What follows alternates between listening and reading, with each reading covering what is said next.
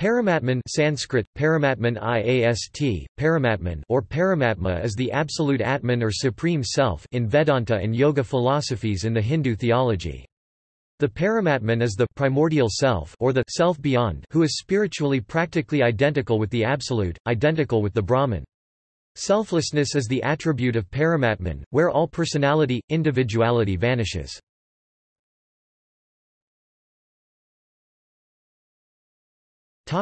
Etymology.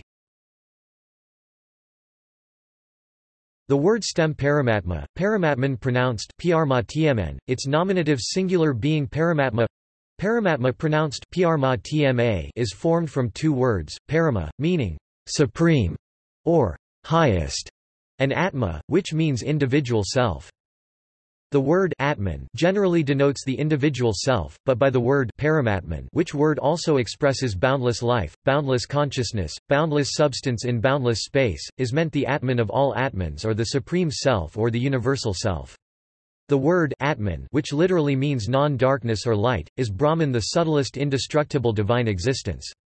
The word Paramatman refers to the Creator all.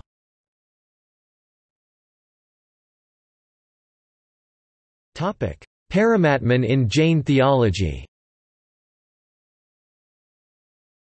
In Jainism, each Atman or individual self is a potential Paramatman or God, both are essentially the same. It remains as Atman only because of its binding karmic limitations, until such time as those limitations are removed. As Paramatman, the Atman represents the ultimate point of spiritual evolution, even though Jain mysticism centers around Atman and Paramatman because it believes in the existence of soul. In Jainism, which accepts neither Vedic authority nor monism, all enlightened souls are referred to as Paramatman and regarded as gods. Jainism honors the soul of each man as its own eternally distinct savior. Since the Paramatman of Jainism is unable to create and govern the world, there is no place of God as a creator and bestower of fortune.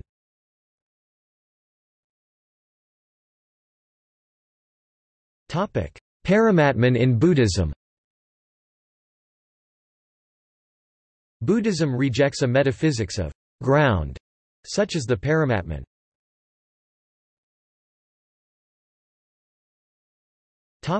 Description of Paramatman in the Upanishads. The sage of the Brihadaranyaka Upanishad IV.4.2, though not using the word Paramatman, explains that at the time of release the portion aspect of the Paramatman and the portion aspect of the jiva presiding in the right eye become unified with the Paramatman and the jiva presiding in the heart, then the jiva does not see, smell, taste, speak, hear, feel, touch and know. When Paramatman goes out, the chief prana goes out after him, followed by the lower prana. Paramatman goes out riding on the jiva following consciousness and work, knowledge of former life or natural capacity. In the Prashna Upanishad IV.11 the word Atman cannot refer to jiva because the jiva cannot of its own accord throw off its body or understand avidya, therefore, it refers to Paramatman. The jiva attains moksha when he actually knows the Paramatman, the Asarira Prajnatman, to be thousand-headed, to be the governor of all and to be superior to all. Thus, Paramatman is one of the many aspects of Brahman and has all attributes of Brahman. Atman spirit and Paramatman God are one. Some say they are distinct as well as one. They are one with reference to Shakti but distinct with reference to that power.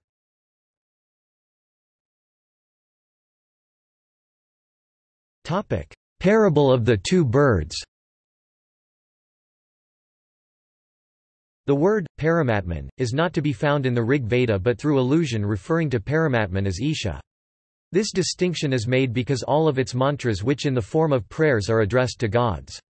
In its great riddle hymn Sukta I.164 is the famous mantra, RVI 164.20, that was revealed to Rishi Dirgatama Oshathiya and borrowed by Mandaka Upanishad 3.1.1-3, which belongs to Atharva Veda, to weave the parable of the two birds. Two birds, beautiful of wings, close companions, cling to one common tree. Of the two one eats the sweet fruit of that tree, the other eats not but watches his companion. The self is the bird that sits immersed on the common tree, but because he is not Lord he is bewildered and has sorrow.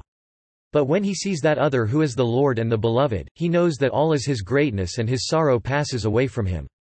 When, a seer, he sees the golden-hued, the Maker, the Lord, the Spirit who is the source of Brahman, then he becomes the knower and shakes from his wings sin and virtue, pure of all stains he reaches the supreme identity. Translation of verses 1–3 of 3rd Mandaka Upanishad by Sri Aurobindo. Here Aurobindo makes the spirit or Purusha as the source of everything, including Brahman. He makes Purusha more fundamental. Thus, he does not have to say Brahman to be the source of inferior Brahman, and he also dismisses the sense of reality revealed in imaginative and emotional build-up.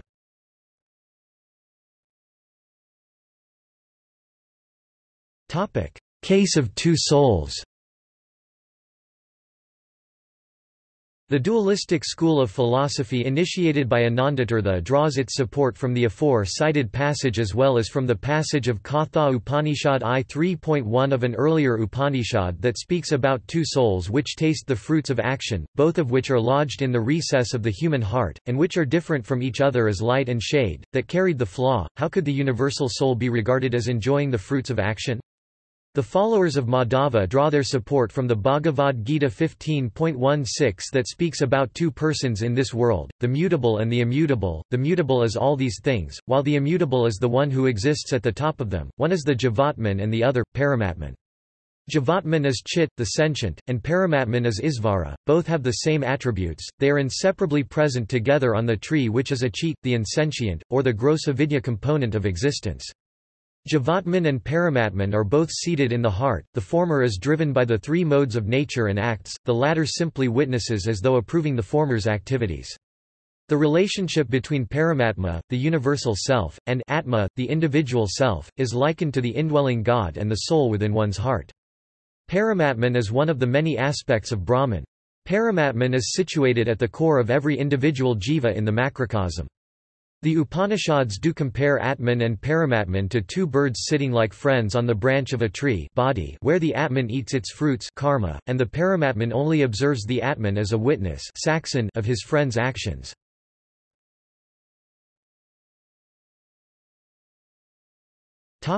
Advaita. In Advaita philosophy, individual souls are called Jivatman, and the highest Brahman is called Paramatman. The Jivatman and the Paramatman are known to be one and the same when the Jivatman attains the true knowledge of the Brahman skt. Brahmajnana. In the context of Advaita, the word Paramatman is invariably used to refer to Nirguna Brahman, with Ishvara and Bhagavan being terms used to refer to Brahman with qualities, or Saguna Brahman.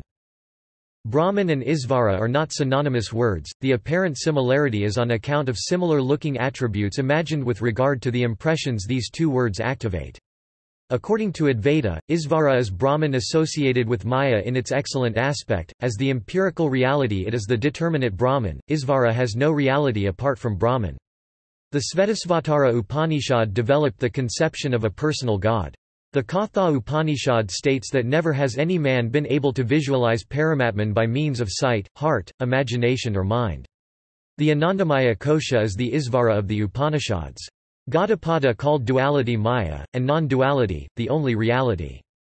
Maya is the cosmic nescience that has in it the plurality of subject and object and therefore, Isvara is organically bound with the world. Beyond the prana or Isvara is the state of the infinite limitless Brahman, which is why in the Bhagavad Gita 7.24, Krishna tells Arjuna, not knowing my unsurpassable and undecaying supreme nature, the ignorant believe me to have assumed a finite form through birth. With regard to the cause of samsara, as to where it resides and the means of its removal, Adi Shankara in his Vivekachudamani.49, instructs that the individual self is the Paramatman in reality. The association of the individual self with Anyana, i.e., with avidya, which he terms as anatmabandha, bondage by the anatman or non-atman, makes it to identify itself with gross, subtle, and causal bodies, and from that arises samsara, which is of the form of superimposition of qualities of sukha, dukkha, etc., on itself, the atman.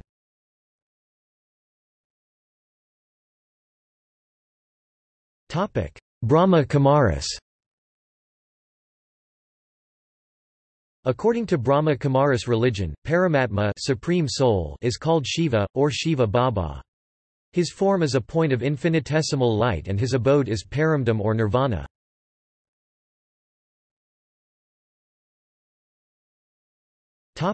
Vaishnavism.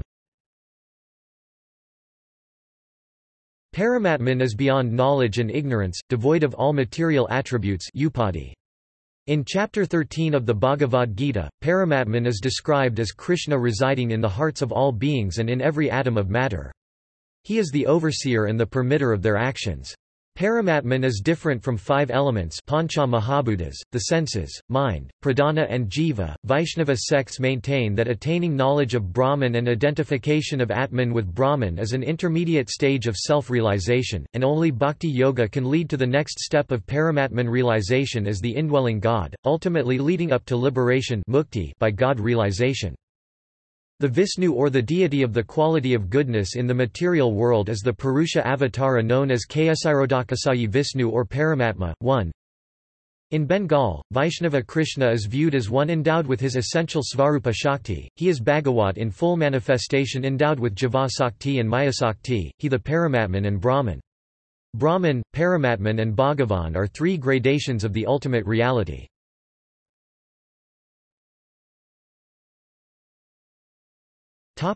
Time. Time is described in Vedas. My Lord, I consider your lordship to be eternal time, the supreme controller, without beginning and end, the all-pervasive one. Eternal time is the witness of all our actions, good and bad, and thus resultant reactions are destined by him. It is no use saying that we do not know why and for what we are suffering. We may forget the misdeed for which we may suffer at this present moment, but we must remember that Paramatma is our constant companion, and therefore he knows everything, past, present and future. And because the Paramatma feature of Lord Krishna destines all actions and reactions, he is the supreme controller also. Without his sanction not a blade of grass can move. 2 == See also